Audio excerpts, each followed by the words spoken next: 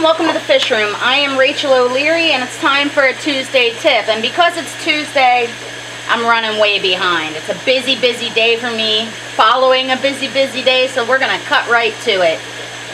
A lot of you have asked me, how do I maintain so many tanks? How do I maintain water quality in so many tanks? And the reality is I have a secret weapon. Well, it's not a secret and it's not really a weapon, but I utilize what's called Polyfilter in most of my aquariums with new fish.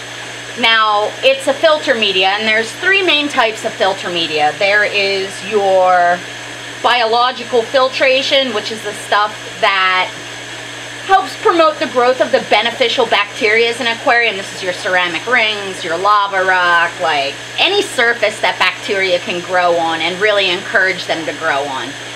Like the giant foam piece in my Matin filter, bio balls, things like that.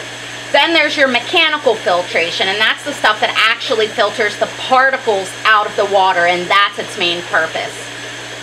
That's your filter floss, your filter pads, your foam as well. That's one of the reasons I like foam so much, is that it provides a huge surface for bacteria as well as filtering out the particulates from the water. The third type of filtration media that I want to talk about is chemical media. Now, most commonly this is carbon in a freshwater aquarium system. I don't use any carbon. Number one, you have to change it out too frequently for it to retain efficacy. It's messy. You have to use filter bags. It has to go in the filter, and as you guys know, in the vast majority of my fish room, I'm utilizing sponge filtration, which means there's not a filter compartment to place chemical media. And it's important for me to have access to chemical media because I import fish, and sometimes I have to medicate them. And as I've talked to you guys about in the past, medications are inherently toxic, so as soon as I'm done my course of treatment, I like to be able to remove the medication immediately. And this is where Polyfilter really comes in handy. Now, Polyfilter's been around since the 70s, and it's a really incredible filter media. It both adsorbs and absorbs, which means it can work in your filter, or you can simply float it in the aquarium. It will change colors to show you what it's filtering out. For instance, if it's filtering out something like copper, it turns blue. If it's filtering out ammonia, it turns bright yellow. If it's filtering out tannins or heavy organics, it turns tan to brown. You get the idea. If it's filtering out meds that have a color like methylene blue, it will turn light blue, that sort of thing. Now, it's fish and invertebrate safe. It works for freshwater and saltwater. It doesn't remove the trace elements needed for proper growth and molting with invertebrates. And I just find it to be extremely useful. As you guys know, I put it in any of my new quarantine tanks so that in between water changes, it can get rid of any trace amounts of ammonia, reducing the stress to the critters. I actually also use it a very tiny piece in my shipping bags. That way, with little critters, every once in a while one will get stuck in the crease of a bag. That way the water doesn't become compromised in transit.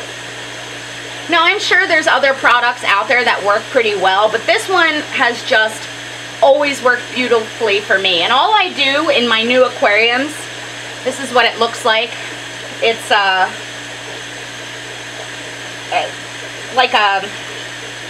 it's a squishy pad. It's super easy to cut. I'll cut a postage stamp size out and add it to any aquarium where I'm adding new fish. I think this can be especially helpful in nano aquariums under 10 gallons. As I've talked to you guys about, little tanks can have huge fluctuations in parameters, which is often deadly for the small, delicate fish and invertebrates that inhabit them. So, I really recommend that you keep some of this on hand at your house. It's good when you're doing a new setup, when you're adding new critters. Keep in mind, it will remove fertilizers, it will remove medications, it will remove tannins, and things like that. So I don't use it as part of like my maintenance routine for all my aquariums. I really just use it for the ones where I'm adding a very heavy bioload in a small amount of water. Or in cases like this when I'm getting ready to ship. I cut it into these little tiny stripes, and I put just the smallest little piece in there. Now I don't generally put it in with invertebrates, and I don't know why. I just don't, but I definitely do with fish, especially those that are heavier waste producers, because even though I don't feed before I ship, you know, they're in tanks with plants and the fish can be grazing and things like that. Now I think it's important to mention that this is certainly not a cure-all media. This isn't going to fix problems with your tank. This isn't an excuse to do a fish-in cycle. It's simply a great way to sort of buy yourself a little bit of time, especially in a small volume aquarium, between water changes. It is not a replacement for water changes in any capacity. The other thing that I find it to be really useful for is if you're having a problem aquarium, you know, if you have an aquarium that appears to be cycled, but inhabitants just aren't doing well, they're dying, especially with things like shrimp, you can put a piece of this in your aquarium and see what color it changes and really sort of help diagnose. On the back of the package, it says what colors it turns to tell you what it's absorbing. So like for instance, say you have copper in your water for some reason, which as we know is deadly to invertebrates, this will remove it. Interestingly enough, too, it says on their website that if you've done a copper treatment, which can be extremely difficult to get out of aquarium afterwards, making it inhospitable for invertebrates in the future, this will remove it. So that's great news for anyone who's ever had to treat using copper.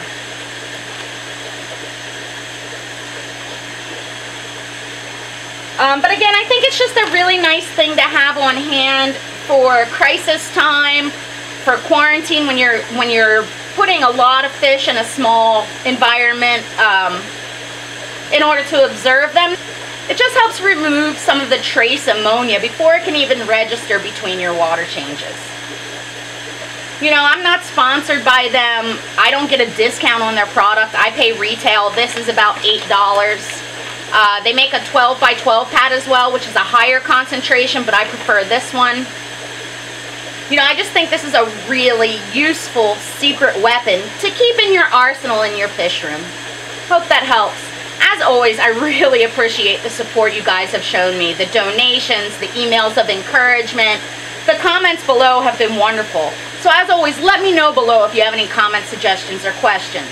As always, make sure you stop by my Instagram, my Facebook, and my website, MsJinx.com, where you can find my upcoming speaking engagements, my current stock list, and information on all things nano. I'm going to get back to work shipping some fish.